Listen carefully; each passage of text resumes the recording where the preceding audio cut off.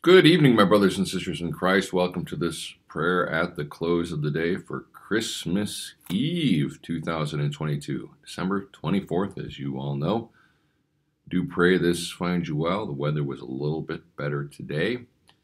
It's supposed to be even better tomorrow and then warm up throughout the week. Do hope you had time to celebrate with your brothers and sisters in church today, and if not, maybe watch this online. Tomorrow, 9 o'clock. Had two wonderful services, the afternoon service, and then we just finished not long ago the candlelight service, which was just a joy to hear. Man, people at Emmanuel can sing. Man, it's just nice to sit up at the front of the church, and yeah, I sing too, but it's just to hear all those voices. And there are times where I can't be singing because of something I'm doing, and to hear them all singing and singing so well. And, it's just a beautiful night because it's just these beautiful, beloved Christmas hymns. I'll sing one of them in a few minutes. So anyway, without further ado, in the name of the Father, and of the Son, and of the Holy Spirit, Amen. The Lord Almighty grant us a quiet night and peace at the last. Amen. It is good to give thanks to the Lord, to sing praise to your name, O Most High, to herald your love in the morning, your truth at the close of the day. Tonight we turn to Revelation chapter 12, and we read it in its entirety. And a great sign appeared in heaven. A woman clothed with the sun and with the moon under her feet, and on her head a crown of 12 stars. She was pregnant and was crying out in birth pains and the agony of giving birth.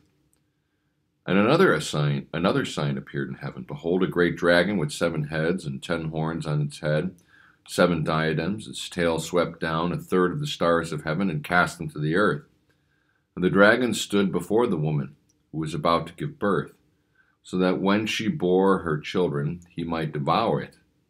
She gave birth to a male child, one who was to rule all the nations with the rod of iron.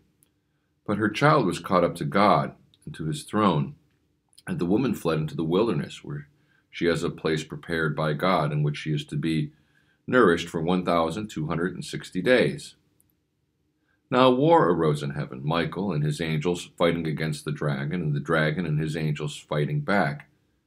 But he was defeated, and there was no longer any place for them in heaven, and the great dragon was thrown down, that ancient serpent, who is called the devil and Satan, the deceiver of the whole world. He was thrown down to the earth, and his angels were thrown down with him. And I heard a loud voice in heaven saying, Now the salvation and the power and the kingdom of our God and the authority of his Christ have come. For the accuser of our brothers has been thrown down, who accuses them day and night before our God. And they have conquered him by the blood of the Lamb, and by the word of their testimony. For they loved not their lives even unto death. Therefore rejoice, O heavens, and you who dwell in them. But woe to you, O earth and sea, for the devil has come down to you in great wrath, because he knows that his time is short.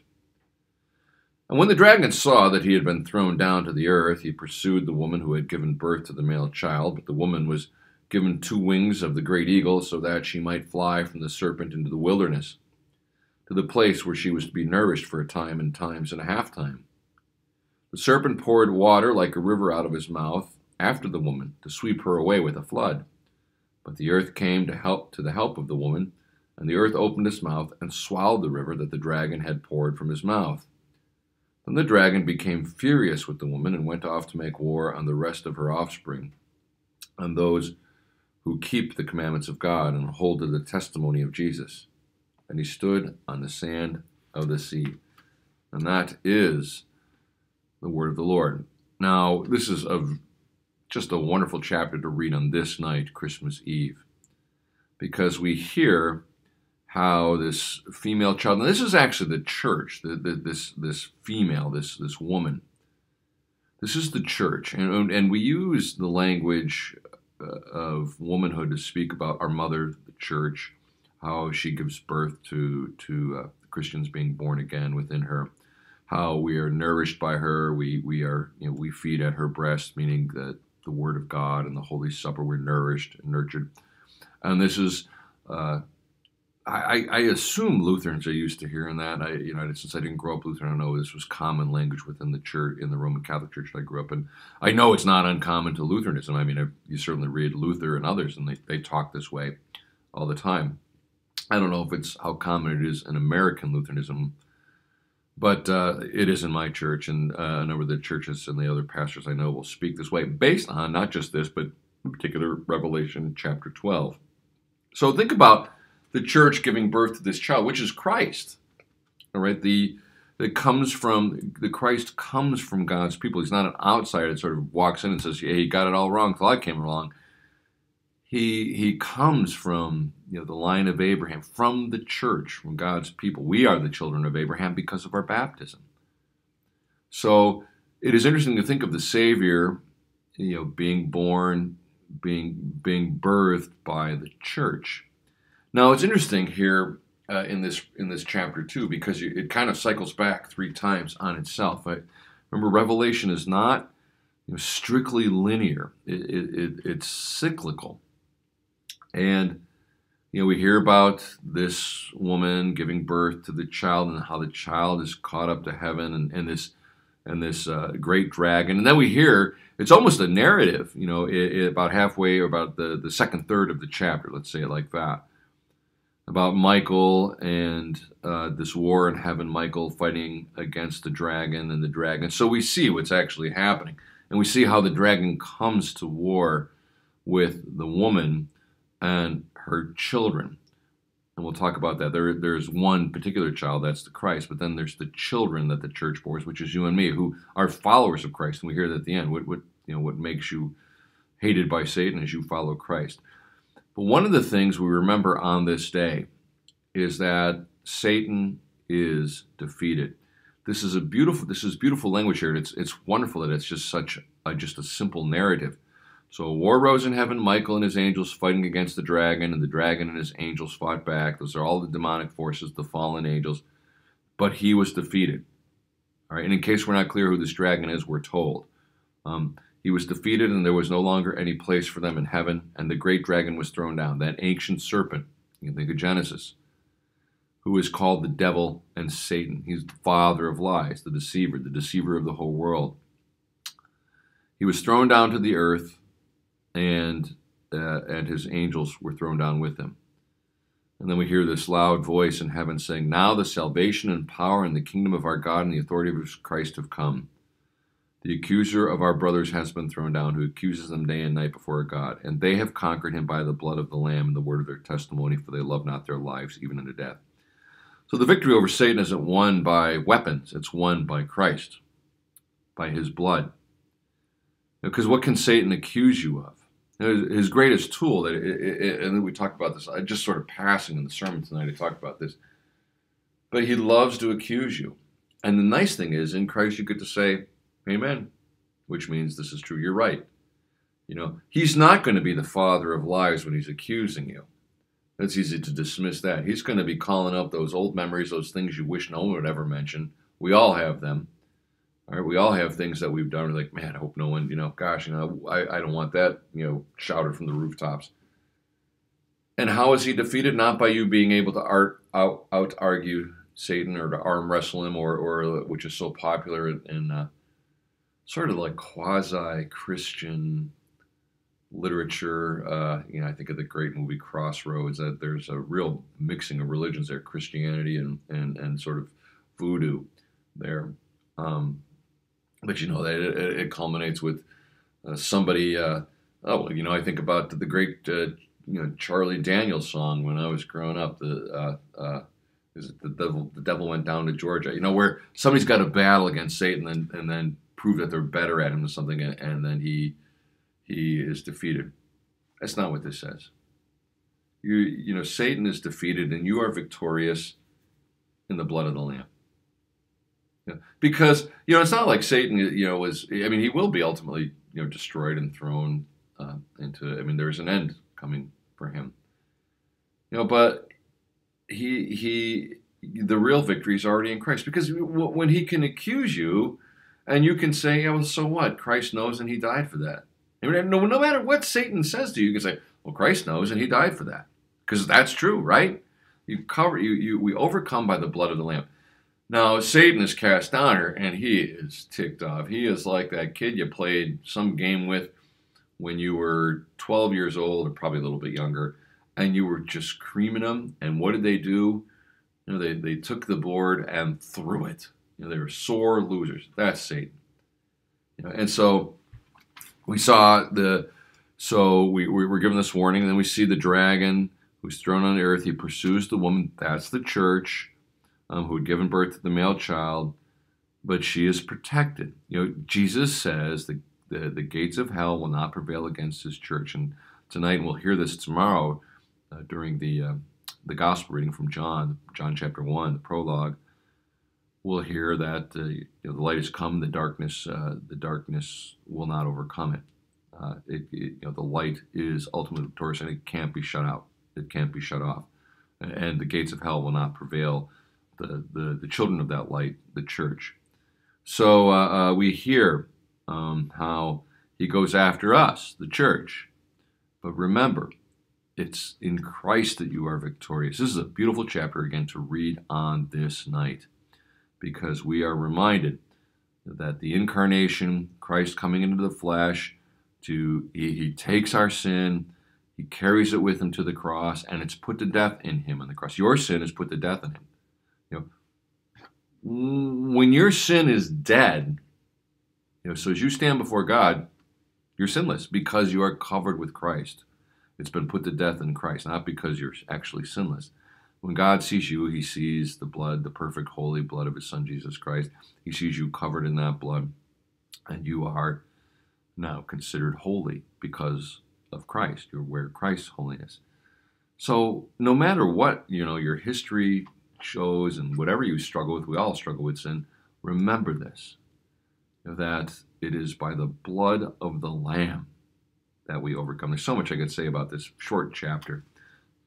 Just picking some of the languages apart and the numbers and stuff like that. But just remember, we're taking the high view, which I think is probably good in the long run. And it keeps coming back to what? Jesus. Imagine that. And his victory. Let's confess our faith using the words of the Apostles' Creed.